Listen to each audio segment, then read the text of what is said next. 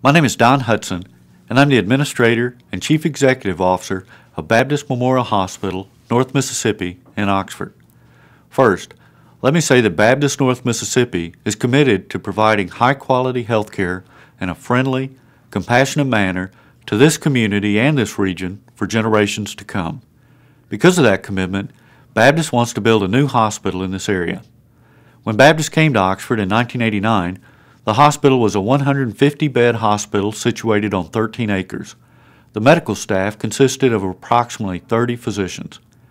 22 years later, Baptist is a 217-bed hospital with approximately 100 physicians on staff. There's been tremendous growth, but we're still located on only 13 acres. The fact is that we've outgrown our hospital. Our facility is landlocked between South Lamar, Elliott Drive, and Belk Avenue. Within the hospital building, key departments projected to experience between 15 and 37% growth over the next 15 years are landlocked as well. Those departments are the emergency department, cardiac services, diagnostic services, and surgery. The growth of Oxford, Lafayette County, and the University of Mississippi has been profound. It's now time for the hospital to grow to support our community and our region. Along with continued growth, we can expect major changes in the healthcare industry over the next 10, 20, 30, 50, and even 75 years. While we cannot predict what all of those changes will be, we can predict that flexibility to respond to those changes will be necessary. In our current location, we don't have that flexibility.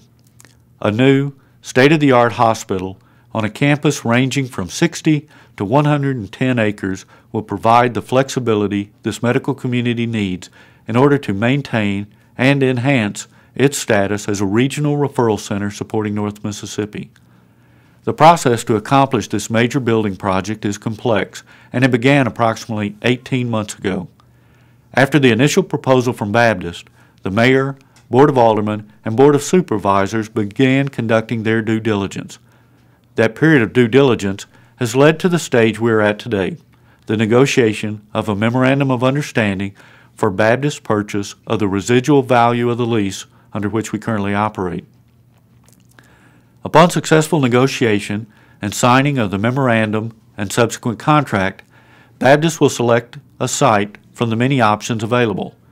Once the site has been selected and facility plans developed, Baptist will request from the state of Mississippi a certificate of need for a replacement hospital.